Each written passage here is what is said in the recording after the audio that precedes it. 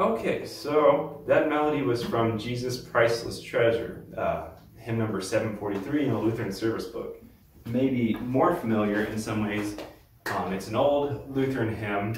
This one, we're going back a couple centuries in worship and the Word this comes from the 17th century. Originally, the text was by a guy named Johann Frank, and the tune is a guy by named Johann Kruger, but it's probably most famous for a reason by a different Johann Sebastian Bach. A century later, Bach used this to create a motet of his works. It's the number is BWV 227, and it's really beautiful. I'd highly recommend checking that out. I've got a link to, there's a version by the Netherlands Bach Society that is really great. So there's be a link in the description. You can take a look at that. And so the original German of this was Jesu meine Freude. You can excuse my bad German because I do not speak German, but yeah, which translates to Jesus my joy. The English translation, they changed around a little bit because what happens with translation, words don't always fit.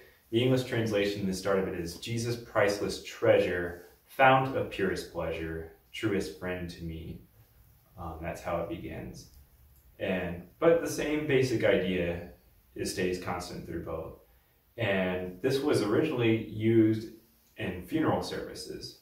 And it's great for that because it's a reminder, even though we're talking about the subject of death and pain and loss, that we still have Jesus as our joy.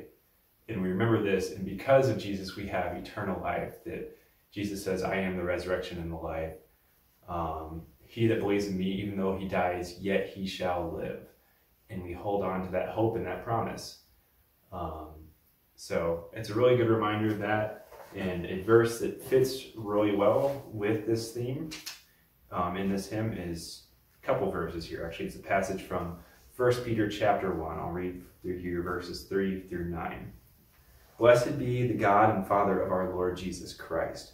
According to his great mercy, he has caused us to be born again to a living hope through the resurrection of Jesus Christ from the dead, to an inheritance that is imperishable, undefiled, and unfading, kept in heaven for you, who by God's power are being guarded through faith for salvation, ready to be revealed in the last time.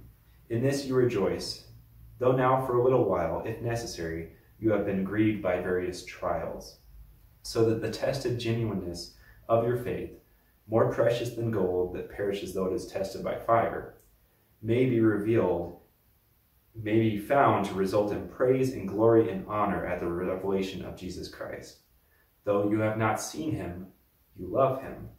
Though you do not now see him, you believe in him and rejoice with joy that is inexpressible and filled with glory, obtaining the outcome of your faith, the salvation of your souls. So with Jesus, we have this inexpressible joy, though we do not see him. Through faith in the Holy Spirit, we have this joy that we know what he has in store for us.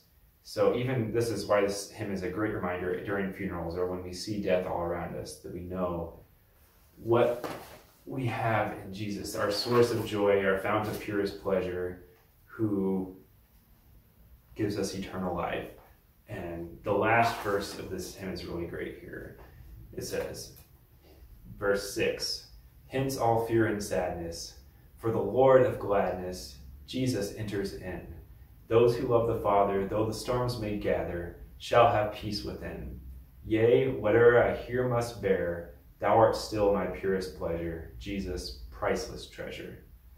So that's a great reminder of the inexpressible joy that we have in Jesus. And this hymn is a great reminder of that.